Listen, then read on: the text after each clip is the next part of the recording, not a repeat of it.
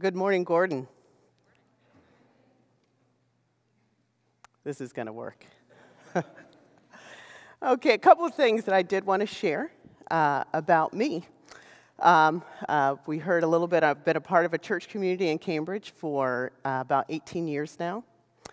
And I'm from Southern California. I think of that as my home, but it's not the beautiful beach part. It's the desert part near Arizona. But my family's there, so that's home. And these days I spend most of my time just over the border of Massachusetts and Rhode Island, and some cities called Central Falls in Rhode Island, and Pawtucket in Rhode Island. Oh, we got a fan. Another little factoid about me. Got it. Is that I turned 40 a couple years ago. And when I was 39, I said, before I turn 40, I'm going to learn how to solve the Rubik's Cube. So this should tell you a little bit about me. I had two goals. I don't even remember what the other one was. I didn't do it. But I did learn how to solve the Rubik's Cube. And it was really interesting. It wasn't quite what I thought. I went to the University of YouTube and found out that really you just sort of pick a block and you, from there, do these patterns so that everything that's supposed to be near that block becomes near that block. Yeah, it was really different than what I thought, but it did remind me a lot about how I understand the church and the work of the church to be, right? There is this cornerstone, and then we just bring these pieces together into their right space, depending on gifts, and see how it builds this amazing thing. And so I've been a part of community building, church building, I like to think, for the last 10 to 12 years. And I have found that it is a lot harder than solving the Rubik's Cube. There's this really interesting thing that each of the blocks of the church, of the community, has its own legs and arms and mouth, and can decide to run, skip, jump, fly, whatever, to wherever it wants to be, away from the body. It has its own will. It is impossible. And yet, we are called to that work. And that has been a part of the work that I've been enjoying, and I could think of a few other words to describe what's been happening with that over the last couple of years. But I thought I would share with you a little bit of that journey into that. I didn't 15 years ago say this is what I was going to do. Really, it happened by accident. I worked for this nonprofit in Dorchester, and I was there for a while, and I was getting increasingly frustrated by a civic association that was using the space there. They would make all these decisions for the neighborhood, and I thought they were terrible. It really impacted the youth that I worked with. It was just awful. So I said, I want to be a part of that. I want to change that. And apparently the way that you do it is you own property, which I did not own. And there was this special place in this neighborhood, Savin Hill, it was called Over the Bridge, and those people seemed to make most of the decisions for the neighborhood. And so I went over the bridge. I found this property. I did not buy that property. Down the driveway from that property, in the back, was this little carriage house. It's sort of like a barn. That's what I bought. But it made me a property owner in Central Falls over the bridge. And so I was all excited. I was going to impact. I was going to have a big voice. I was going to make some change. But I had these two weird apartments back here in the barn. And so I invited some of the young adults that I lived with to come stay with me while I was fighting the power. So that's what we did. We all lived together. After a year, I did nothing to impact that civic association. They probably didn't even know my name by the end of the year. But what did happen was that the three young adults who lived with me, they had all dropped out of school. That was partly why I invited them. They just were having a hard time. One went back into a GED program and has since gotten her GED and went to college. And the other two went to alternative schools like nighttime, twilight things, graduated high school, and then went off to college. This is unheard of. I worked for an organization that did that kind of work, and we never saw results like that. And so that was really impactful to me. It meant there is something about home. There's something about community. There's something about challenge and encouragement, because I was pretty busy that year doing projects on the house. But what would happen was we would sit together at the end of the night, and I'd say, hey, what are you doing tomorrow? I'm going to work all day. What are you going to do? You're so smart. How come you're not doing X, Y, and Z? And we would do that day after day, and things changed. Things happened. And so that is what grew into what we know now as this traction model. Those of you in psychology and a lot of other things have probably heard a lot about Maslow and how he studied people who have impacted the world tremendously, people who operated on all four cylinders, the Einsteins, the Da Vinci's of the world, who just offered something great through their giftings. And what he found over and over again when he looked at those folks was that when they had these lower order things taken care of, all the way up to the top, they were self-actualized. They were contributing in amazing ways. And so we know that, we hear that all the time, but it became real when I lived with these young adults for that year. And so what we decided to do was more of that. Why don't we focus on just create, we don't even have to build anything big. Let's just create spaces where needs are taken care of, people feel safe, and they are part of a community that loves them and wants good things. And so that is what we did. It was a crazy time in the housing market, and so I refinanced my barn. Thank goodness it was in a nice neighborhood. So it was sort of worth something, and I was able to buy a 3-family house in Dorchester, and we started supporting young men there and young women there.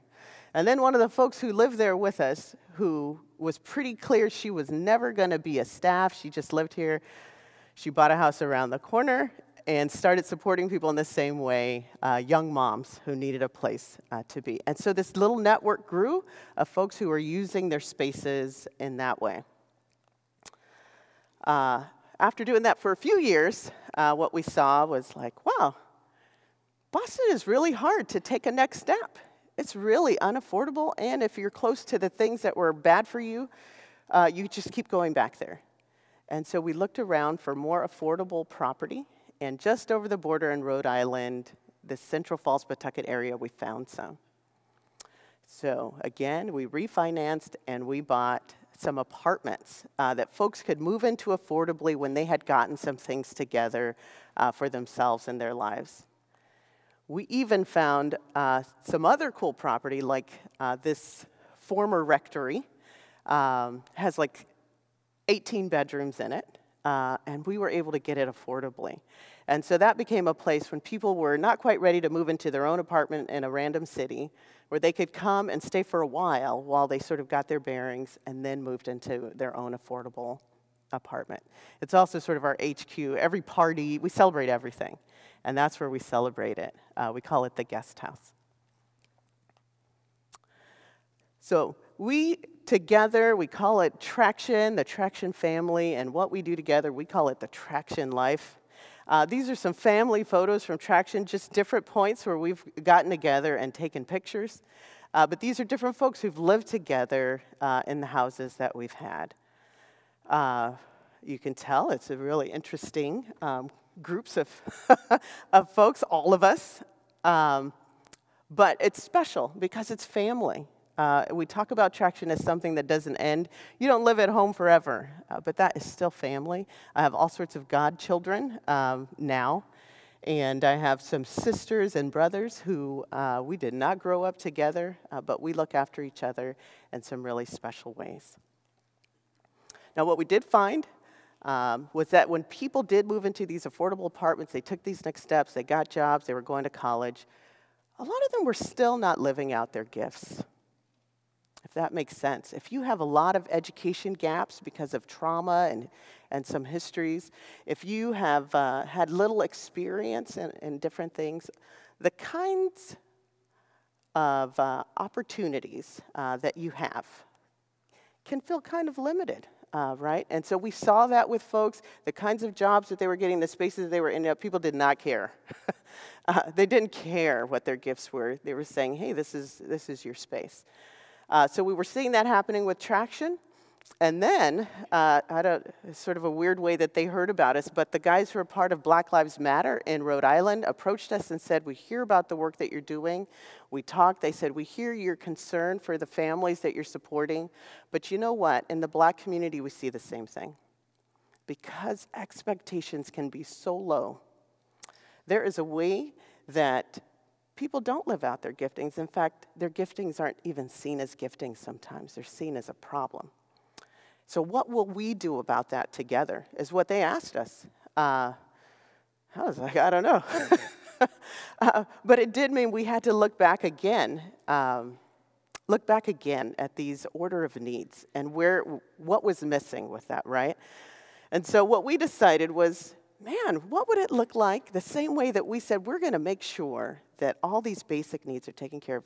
What would it look like to create spaces where we were making sure that people were in communities that were really focused on what their gifts were? Really focused on, man, how did God make you? And how can you contribute in a way that nobody else can? And then call that out and say, how can we support you to live that out? In a lot of ways, that meant it had to be entrepreneurially, right? Nobody else is going to pay you to do it. So how do we make it to where you can monetize these gifts, that you can do that every day, or it could just be a side hustle that means that you are in some way living out your purpose here. So what we did, again, pulled out some equity in the property that we had. And I'll tell you, with the grace and gifts of God, it doesn't make sense when you look at my bank account. But I was able to buy some more property. One of them is a small mall, indoor mall. This building here has 20 retail spaces inside of it. It doesn't make sense. It doesn't make sense, but it happened. So here we are fixing that up. We got another building, a 5-story commercial building downtown Pawtucket, and we're fixing that up. So again, 25 business spaces in this building. It doesn't even make sense, but we have it. And so what we're doing in there, I started a company, it's called Core Collaboratives, and what Core Collaboratives does is takes these concepts that are out there now, shared offices, shared kitchens, and we're like going to town with it. Shared handyman spaces where you share tools, shared bakeries where everyone gets a rack in the bakery. And so you said you could cook. You said everybody loves your cooking. Let's see, let's see what happens. Now, what we know about entrepreneurship is that so much of the learning is through failure. So much of the learning is through trying something and finding out, no, nobody likes those cookies. I better make something else. Now, the challenge with that is that it costs. In entrepreneurship, it costs. You get a building, you set up everything, and you find out it doesn't work. That doesn't work for everyone. That doesn't work for everyone. And so what Core Collaboratives does is says, okay, we will assume that cost so that there is no excuse for you not to live out that gift. Let's try it, and let's fail, and let's try it again. So what is so cool and special is that folks have been trying all sorts of things. It's bringing the community around there together in different ways. This is a picture of one of the young ladies who's using a shared lounge, and she's doing these open mic nights and bringing young artists together. And she makes money from it, and people love it, So what I would love to leave you with is just a picture of how we have rocked this challenge, this puzzle, bringing bricks together, making this awesome body of Christ that works in amazing ways, and we're doing that. But that is not true.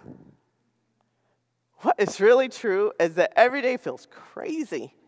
Every day feels crazy. There's so much brokenness. People are all over the place. We're asking what the heck is going on constantly. I've got a crew of people who do the work, and most of them have connected with me because of other people that we know who are in special situations. And so they have really interesting ways of going about the property work that needs to get done. Some of it doesn't go so well, and we have to redo it. We also find that some of the folks that we support and give affordable places to live, they do not pay their rent sometimes. And so then I find myself sitting in what I think is one of the most annoying places ever, and that is housing court. And we are talking about reasons why people didn't pay, and they'll point to our crazy facilities team and something that they did, and oh my gosh, that kind of stuff drives me crazy, but that is like a part of my day. The other thing that's a part of my day these days is cleaning up mess. People sometimes get a new arrangement, right? They lived with us for a while, they figured something else out. I don't know what it is, but when folks don't have a place and they get a place, they just find stuff. All kinds of stuff. And for whatever reason, when it's time to leave, they don't take a lot of it with them. And so I am known at U-Haul because I have to get trucks to take the stuff away, and I am known at the dump because I have to take stuff constantly, just junk, over to the dump. And that is part of my days. That is absolutely a part of my days. The other thing that we found happening is that, we were making these affordable offices for folks. We're finding that some people were starting to stay in their offices. There are no showers there. The fire department does not like that. That is not safe, but that's starting to happen. The other thing that happened in our space is that we had a shootout. These were two tenants, both of which I brought in, shot each other, and somehow someone else was involved in this. It was on the news. This is an actual picture from a newspaper. Those are in the background are our apartments. It was all out there. And so when I think about this stuff and I go through the day and I talk to people, you know what they say to me? You are working with the wrong people. These are the wrong people. I hired a property management group, and you know what they said? Oh, you have the wrong tenants. You have the wrong tenants. If you just did a query check, if you did a background check, if you did a SORI check, you would find out those are not the kind of people who you should have in your space. The police, of course, say these are bad people. These are the wrong people. You should not have these folks around. They're a problem. And even my mother, right? These are not just naysayers. This is my mother from afar in California. She says, my daughter does wonderful work. She's such a good person. And when she comes to visit and she stays in the guest house with us, she says, these are the wrong people. She says, where do you find these folks? They don't work like you work. They don't care like you care. What's wrong here? I think these might be the wrong people. And so when I hear from policemen, when I hear from my mom, she's got a strong voice, maybe these are the wrong people. Maybe these are the wrong bricks. I have to stop and I have to think about it. I have to reflect. Now, I am not the kind of person that hears from God in that way where he speaks and I know his voice and it just doesn't work like that for me. And so I tend to be somebody who's like, okay, what are the facts? What are the facts? This reminds me, I'm learning from urban culture. Usually when you're having a discussion, when somebody wants to make their point, they're like, facts. And they rattle off all this stuff, right? Facts. So I'm learning facts. So when I look at the facts, so I can figure out, man, am I just picking the wrong people? Are these just the wrong people? What I look at are some realities. What we know is that a powerful community for people in recovery is one that provides autonomy, belonging, community participation, empowerment, personhood, and social inclusion. I think most of the people on our facilities team is in recovery. And man, when I give them a key to anything, they don't just put it in their pocket, they put it on a lanyard, all of them. It's like a medallion. Right? I have belonging here. I am a part, and I'm an important part. So I said, okay. Some other facts that I look at is that we know that somebody making minimum wage right now in Massachusetts, they make $22,880 a year if they work full time. And that's not even with taxes taken out. And what we know right now is that 67% of one-bedroom apartments in Massachusetts rent for over $2,000. That would be $24,000 a year for a one-bedroom apartment, not even a family situation. So I think about it. If I were looking for people who never had a problem affording housing, I would be cutting out a significant population. The other thing that I consider, especially having had these conversations with the guys in Black Lives Matter, is that the lifetime likelihood of a black male to be incarcerated is 1 in 3. And so if my hope is to support black men, I mean, this speaks deeply to me. I'm African American, and I have lived this experience with incarceration with black men and in other places too.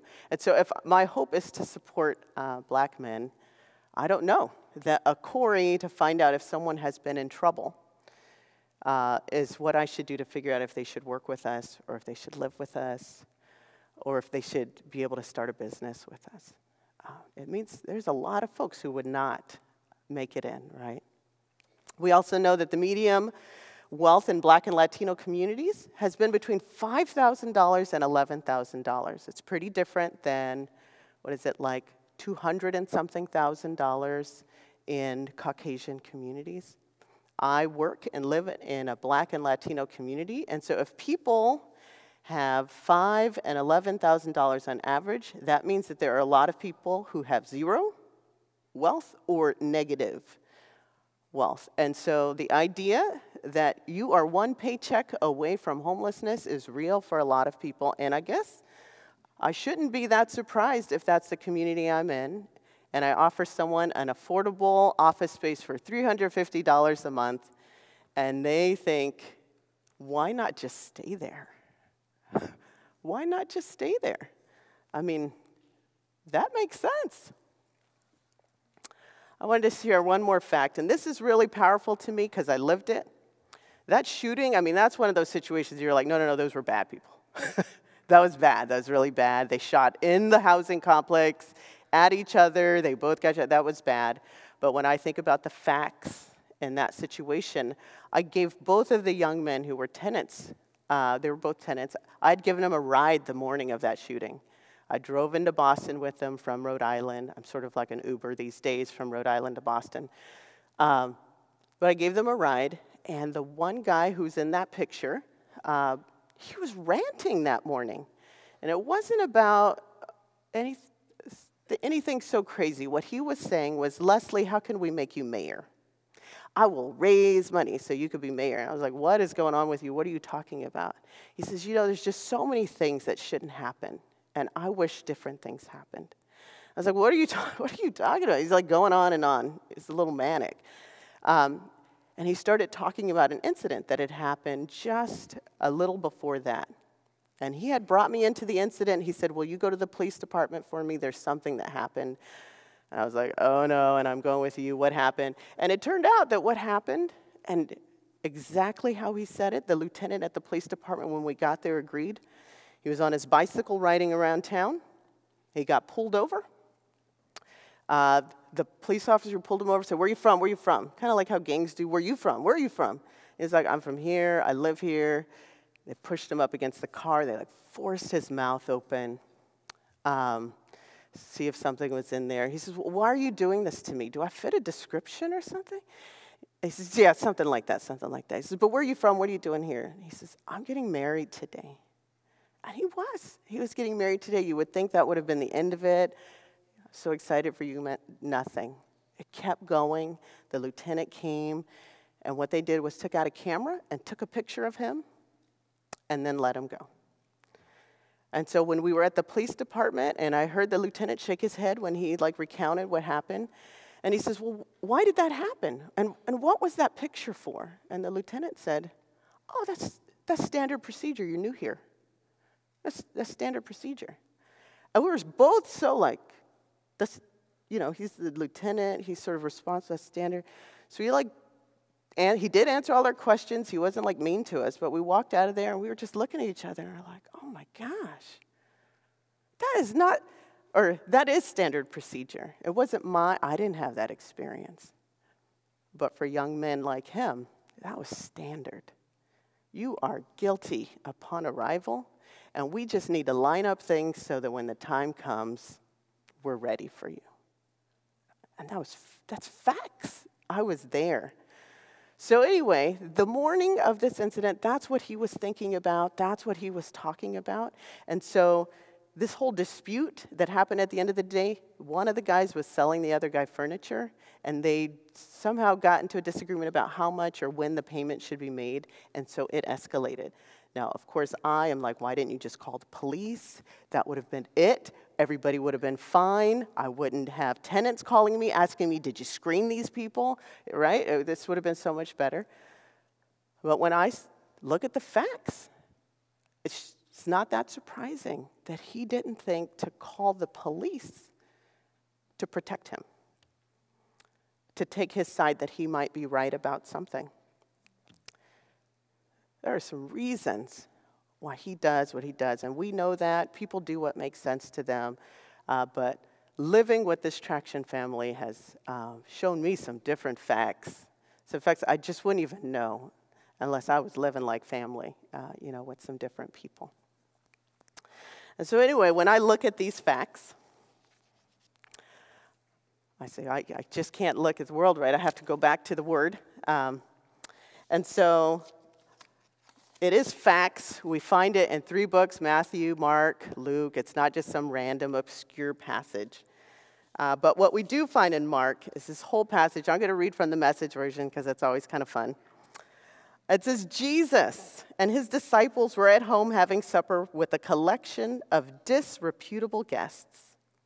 Unlikely as it seems, more than a few of them had become followers. The religion scholars and Pharisees saw him keeping this kind of company and lit into the disciples. What kind of example is this? Acting cozy with the riffraff. Not the former riffraff, not the reformed riffraff, not who people think are riffraff, the riffraff, right? Jesus, overhearing, shot back. Who needs a doctor, the healthy or the sick? I'm here inviting the sin sick, not the spiritually fit. So I'm going to leave you with that, the word of the Lord. These days, I'm thinking, I'm working with the wrong people. So it sounds like we're dismissed after this. Thank you guys for listening.